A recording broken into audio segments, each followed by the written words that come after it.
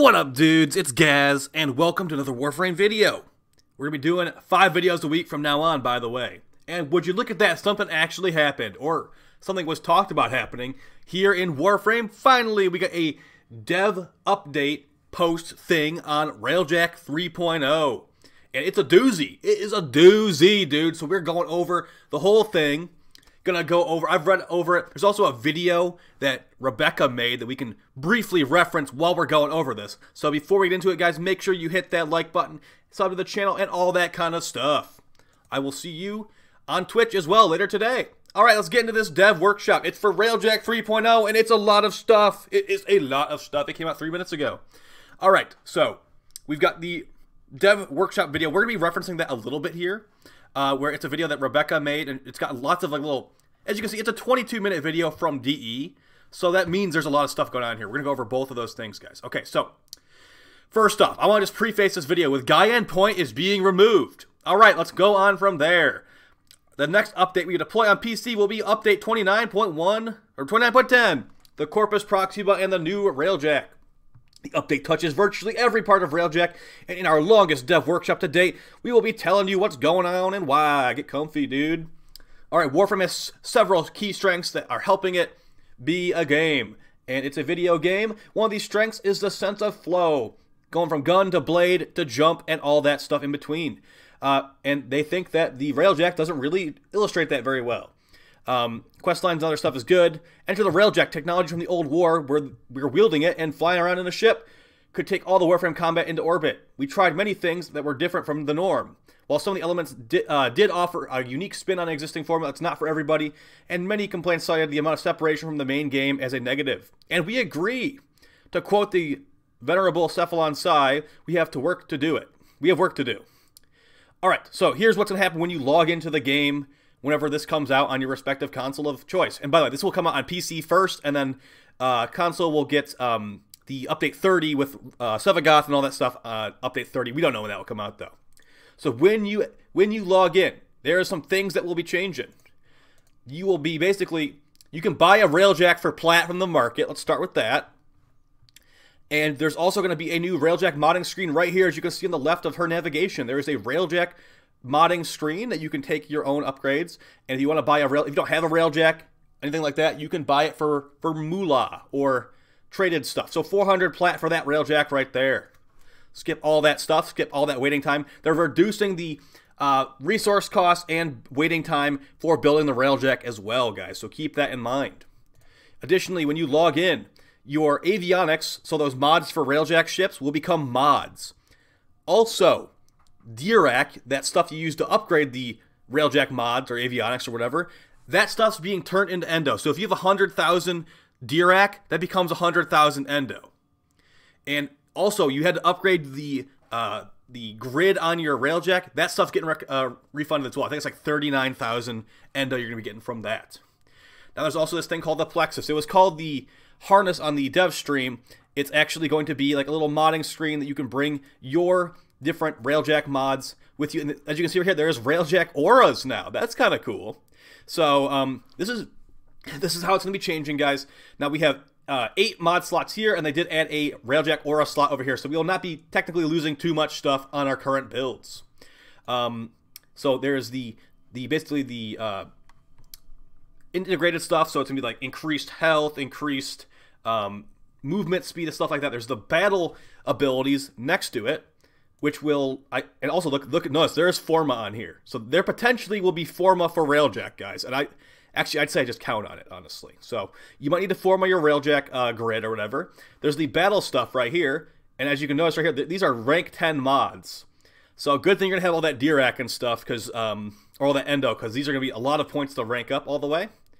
As you can see right there, Tether is only going up to rank 5. Tether they might end up nerfing Tether, but Void Holes are rank 10, Particle Rams are rank 10. Some of these other ones are going to be different ranks as well. And then the final one is the tactical, so things like Void Cloak, Intruder Stasis, etc., Death Blossom, basically just Void Cloak as far as I'm concerned. So yeah, those things are changing.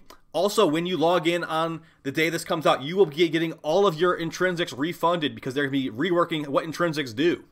And we'll be going over all that stuff later in the little post thing they got going on here. The new command intrinsics, you'll have crew members for your ship. Let's see if we can find that in here. That's what I'm talking about. We'll talk about that a little bit more here. You can buy your crew members from Ticker, and depending on how much the syndicates dislike you or like you, it will change the price. As you can see right here, this guy costs 180,000 credits.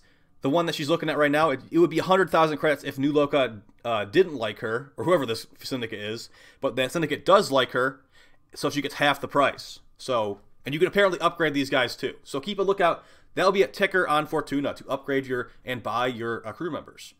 And guys, there will also be crew member slots. So keep that in mind. It costs her 20 plat to buy a crew member slot right here. So, you know, I mean, it's not like we need stuff to spend plat on anyway. So, wreckage cost, everything's basically every price of resources is being reduced. So keep that in mind. People that were early adopters will also get a Railjack statue. Let's see if we can find that. It's very not important, but if you have a dry dock in your ship, you'll get this just to say like, yep, you did waste your time years ago. All right, continuing on, the stuff that will be happening right when you log in, there will be new matchmaking options as well, which will make things a little bit more streamlined. So that's good. All right, and there's also going to be a new Railjack component as well. It's called the hull. It's a new part right here. As you can see, Sigma hull. That will be increasing your tank stats and things of that nature. So there will be lots of stuff to farm if you are going to be wanting to play Railjack whenever this comes out, which will be apparently coming out next 2 weeks. All right, moving on. What's different in missions? New Railjack layout. Basically, it's smaller interior. The turrets have been moved. There will be no more stamina bar for the jets on the Railjack. As you see here, here's the middle part of the ship. The turrets are gone there. I'm not sure where they're going now, but they are being moved. And yeah, you can fire basically, there's no more stamina bar for flying around, so you can just have a lot more mobility. So things like flow burn, or whatever that really good speed increasing one, that will be a lot more valuable, guys. So keep that in mind. So yeah, that's a good change there, honestly. They're going to be buffing the hazards a lot. And there will be also individual resource pools. The damage types will be changing as well. We'll go over that in a little bit here. And what will keep you playing? Corpus Railjack, Command Intrinsic, and new missions. They are delaying Void Storms and opening relics in Railjack to the update 30, which will probably be coming out over a month from now. Alright, so they want to just make this easier to get to, more accessible. You can buy your Railjack for money. The Plexus is the thing I was telling you about where you can basically mod out your own loadout and bring it with you into the mission. You're not going to be forced to like run only Void Hole because the guy whose ship you're on only has Void Hole. You can use any abilities that you have equipped yourself when you're using the ship. Also, something to keep in mind, Flux Energy is being removed. So instead of using Flux Energy, it will be using Warframe's energy pool. So basically, always run Prime Flow if you are running a Railjack mission, guys. That is an interesting change. I don't really like that change at all, but that is what they're doing. No more Flux Energy from reactors. So good thing I grinded out that high Flux Energy reactor. Alright, so reverting things to familiar modding screen will help people. They just want to make it easier to get into, basically, which is good because they put so much work into it, and it's just like so obscure and out of place. So that's what they need to do. So let's go over these new intrinsics here. Like, dang, there's a lot of stuff here, okay? And keep in mind, they are refunding everything. So, yeah, there is some new stuff here, and you'll be able to pick whatever you want to go for. All right, so let's start with tactical. We're going to go from 1 to 10, okay? We're going to start with the tactical tree. Level 1 will get you the mods, tactical mods, and crew tracking. So that you will not be able to use Void Cloak, apparently, unless you have level 1 tactical. Level 2 of tactical, Warframe ability access in the tactical menu, and the crew chase camera. That lets you cast Warframe abilities by looking at your minimap and clicking on them. I really never do that, but apparently it is pretty useful. Level 3 tactical, fast travel within the Railjack and send commands via tactical menu. You need to now have rank 3 with the Railjack tactical to get that. Level 4, Omni gear can be used to warp to the... Oh, so basically you want to make sure you get level 4 at least, because that Omni teleport back to the ship thing is very, very good. Level 5, Necromechs become deployable in all Railjack missions. I will be looking to see if you can use those on Hydron yet, but it says in all Railjack missions right here for Necromechs being deployable. Level 6 of the tactical mod energy cost reduced by 25%. Level 7 tactical mod cooldown reduced by 20%. Level 8 Arcwing blink cooldown minus 25%. Necromech summon cooldown minus 25%. Level 9 tactical ability cooldown reduced further 20%. And then level 10 warp to any crew member on the tactical screen. So I'd say if you don't really care about getting some of this stuff at the top here, just get to level 4. And if you want to deploy your necromech, get to level 5. On piloting, level 1 will get you the engine boost maneuver, which is boosting the engines. Yay. Lateral dodges maneuver at level 2. Level 3 is 25% less damage while boosting. Level 4 is drifting with the Railjack. Level 5 is vacuum radius increased while boosting or dodging. Very good there. Loot dungeon radar. Mark hidden loot dungeons while piloting. Okay. Level 6 is the evasive pilot. Energy ram sleds now have 25% chance to miss and malfunction, causing them to explode. Really, really random, but that's kind of interesting at least. Level 7 is necromech speed increased by 10%. Level 8 is arcwing speed increased by 20%. And level 9 is a Railjack takes 25% less damage while boosting in collisions, do 2,000 extra damage. So ramming speed, basically. Level 10 is Railjack blink. You can blink with the Railjack. When you emerge from the jump, the Railjack will emit a large radial slow that will slow enemies in an area. That's pretty awesome. Level 10 piloting sounds pretty cool. That was not there before, being able to blink with the Railjack. Sounds very disorienting for the people on the Railjack, but then again, it sounds too cool to give up. Let's go to gunning now. I'd consider gunning one of the least useful ones before, but let's see what they got now. Level 1 will get you lead indicators for ordnance lock-on. Level 2 is 360 turret view for gunners. Keep in mind, a lot of this stuff was in the previous intrinsics thing, and they're just like reintroducing it again. Arcwing slingshot enabled. You need to have a gunner thing for level 3 now. Arcwing slingshot now pierces hulls. So you need to have level 3 gunner to pierce the hull with the Railjack, or the Arcwing slingshot. Level 4 arc melee weapons gain increased range and damage. Wow, they are still going to suck, to be honest. Level 5 necromech gun damage increased. Okay, still not seeing necromechs and hydron anywhere in here. Level 6 Railjack gun heat minus 20%. Level 7 slingshot range plus 50%, and you can use the guns for longer. Arcwing damage at level 8. Strength, energy, that was there before. Level 9 is under review. May stay the same, okay.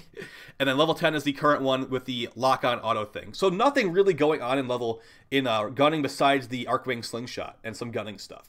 The last tree here, we got engineering. And, oh wait, where's the command? The command intrinsic is not on here, I just noticed. Level 1 is faster repair with Omni Tool. Level 2 is 50% reduction in air support cooldown. The landing craft air support in regular missions. Okay, that's really, really, really terrible useless. Thank you for that. At least it's level 2. Ability to craft ordnance at the forge. Level 4 is ability to craft dome charges. Okay, you can't do that unless you're level 4, apparently. Level 5 is ability to craft heals for the Railjack and increases the forge yield by 25%. Level 6 is forge cooldowns minus 25%. Level 7 is increased forge output by another 25%. Level 8 is Arcwing shield, armor, and health increased by 30%. Level 9 is Necromech bust, 25% health and shield. And level 10 is repair ship damage remotely from the tactical screen. I do not see anything about Necromechs being used in normal missions. It just says in all Railjack missions right here, guys. So why do I call these terrible things? It's like I just know or something like that. All right, moving on a little bit more with these crew members right here. They will be able to use your primary weapons as long as you buy them, or I'm just kidding, as long as you have enough slots to equip them. As you can see right here, the endurance stat is going to increase the shield and health of your Railjack, and they're going to have other things like repair stats and things of that nature. So keep that in mind. So relatively okay stuff there, and of course you will be able to upgrade that with a certain amount of points, I guess depending on your command rank or something like that. Level up their skills and assign them to specific roles before taking off, and change the assignments on the fly with the tactical menu. Crews will gain affinity like you used to. So you can level up your crew members. That's awesome. And keep in mind, you will not be able to have these crew members when you are in a full squad of other players. This will make soloing a lot more manageable, though, for people. And the last stop before you go to the dry dock, if you have access to a clan dry dock, fear not. Publicly available dry docks can be found in the 2nd and 3rd tier relays on each platform. So Saturn, Chronia, and Pluto relays will have dry docks in them in the future. As I said, the hull is going to increase the stats of your ship right here. It's another part for your ship. All right, wreckage cost changes. Oh, by the way, if you had a bunch of, if you built a bunch of wreckage before this update, you will be getting some stuff to basically, so a little sweeten the deal of them having to change things all the time. So if you get level 3, you get some rush repair drones, a legendary core, an Umbra Forma, and some resource bundles. And you also get some like endo, some riven slivers, thank you, and some resource and affinity boosters, as well as getting a free void hull and some other stuff.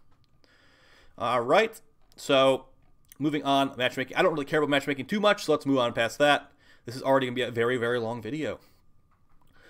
When you first step onto the Railjack, you may notice a few key differences. The left and right turret behind the cockpit are no more. Instead, you'll find entrances to a dorsal turret on the top of the ship. So there's going to be a floor for the turrets on the top of the ship. I guarantee that will be buggy. But let's see how that looks, okay? Going further into your Railjack, there used to be a large open area with several floors connecting all the Railjack stuff and the cargo on the top. The area is essentially no more. Oh, I like that area. Oh, well. All the ship's vital functions can be compressed into a single smaller space to reduce traversal between stations. Wow, they really changed this a lot, didn't they? Back in the cockpit, we chose a mission node to launch from the dry dock. Upon warping into the sector, your Railjack feels lighter and more mobile than ever. And base Railjack speed increased and no more Railjack sprint bar. This is the size of the ship now. It's smaller for sure. So there you go. And like I said, flux energy has been removed. It says flux energy right there, but that's actually your energy pool. All right, so here's what they're going to be doing with the hazards, guys. So this is actually going to be a big deal. Well, let's read a couple of these things first now. Okay.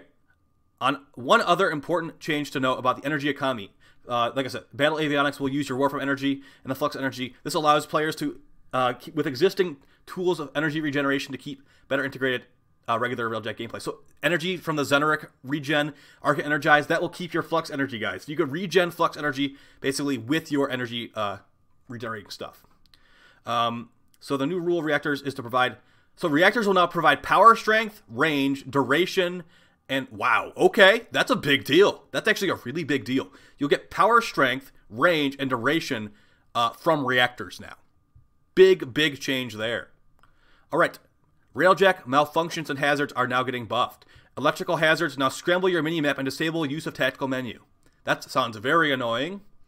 The catastrophic hull breaches now deal damage to all players until it is sealed, and it will probably still blow up your ship if you don't fix it fast enough. Ice hazards can now freeze interactive elements on the Railjack. Pilot seat, forges, arcwing, slingshot, and turrets. That sounds infuriating. You can't pilot the ship if you have an ice hazard. So fix those right away. Fire hazards now cause weapons to overheat quicker and cool down more slowly. Hull ruptures have been removed altogether, so the smaller hull ruptures are gone. Unified damage types. The damage types have been just basically changed back to their normal versions. That kind of sucks, but hey, at least hopefully we can still use like corrosive and viral and stuff in space. So ballistic went back to impact, plasma went back to puncture, and stuff like that. Because it was too confusing. It was honestly just too confusing.